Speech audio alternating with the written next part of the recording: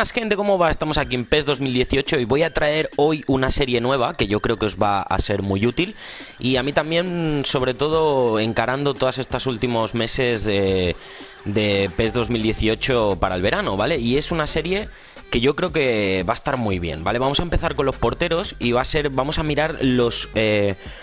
Comenté en el vídeo del jueves que podía estar muy bien mirar un poco por regularidad y todos los mejores porteros de cada, digamos, rango. Bola negra, bola oro, bola plata y bola bronce, ¿vale? Más que nada porque la regularidad ahora va a ser un factor importantísimo para el tema de cuándo debemos utilizar un portero. No nos vale de nada tener un portero muy interesante como Lafont si tiene regularidad 5. ¿Por qué? Porque...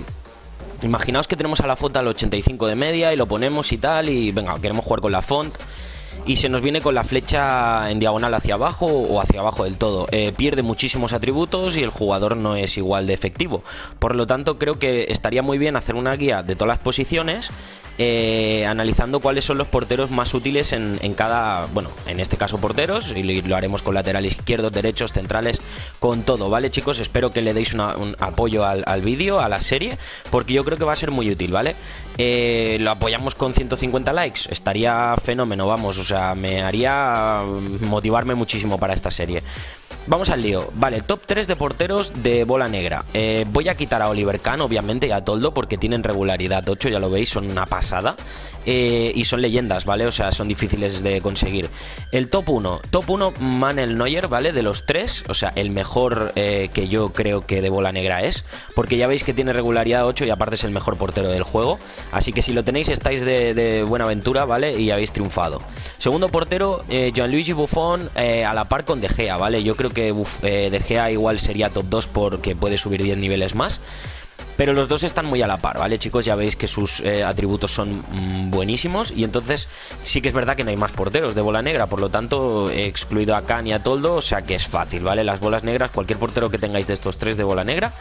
Bueno, hay más, es verdad, perdón. Sí que hay más. Está Keylor Navas, está Ter Stegen y tal. Pero estos, en cuanto a regularidad, os van a dar muy buen resultado durante todos los partidos. Porque siempre al menos estarán en la raya horizontal, creo yo, ¿vale? Al tener una regularidad tan alta. Vale, vamos con las bolas oro. Aquí he elegido a Farman, ¿vale? Porque tiene regularidad 7 y está bastante bien. Puedes subir, pues no sé si puede subir hasta el 85, 86. O sea que es bastante decente para ser bola dorada. Así que si lo tenéis o lo queréis intentar buscar, ya en todo caso miraría, pero creo que es complicado. Igualmente tenéis el nombre y si lo queréis comprar con ojeadores está bastante bien. Aún así, si lo habéis conseguido o cualquier cosa, no lo tiréis. Aunque no tenga habilidades, está bastante bien por el tema de la regularidad, como podéis ver aquí.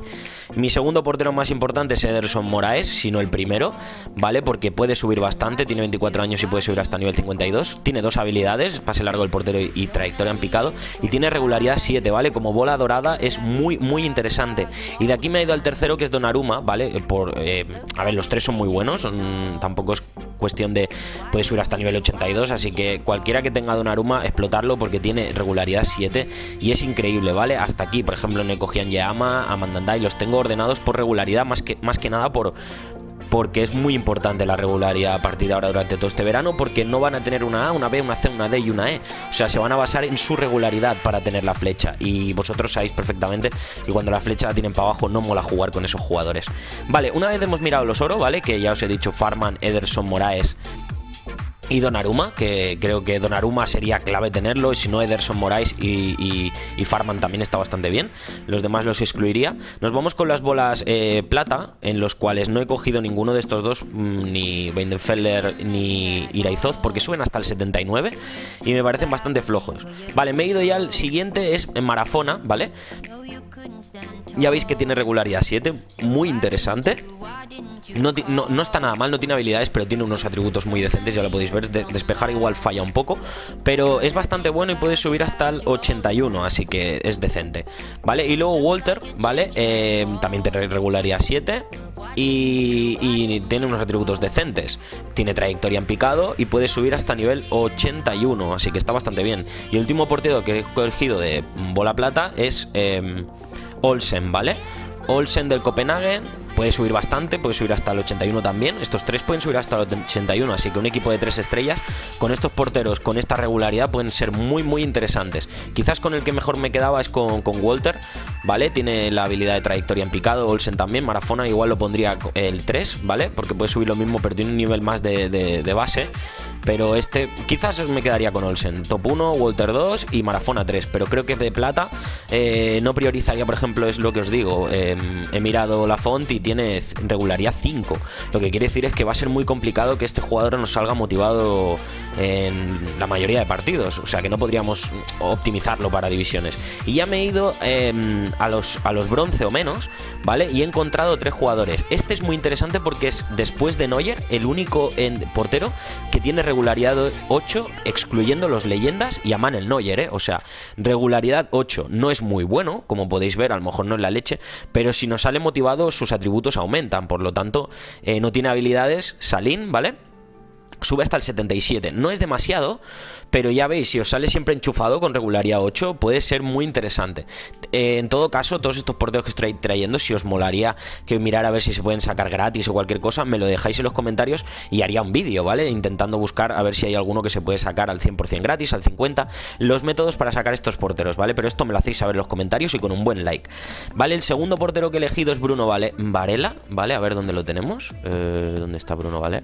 Aquí, perdón, claro, es que tiene tiene un poquito más de media, ¿vale? Está muy bien hasta nivel 61, puede subir hasta nivel 80, ya es otro tema, y tiene regularidad 7. Yo he destacado a Salim por el tema de la regularidad 8 porque me parece exclusivo, ya os digo, solo hay 2 porteros con regularidad 8 que no sean leyendas, que son Neuer y Salim.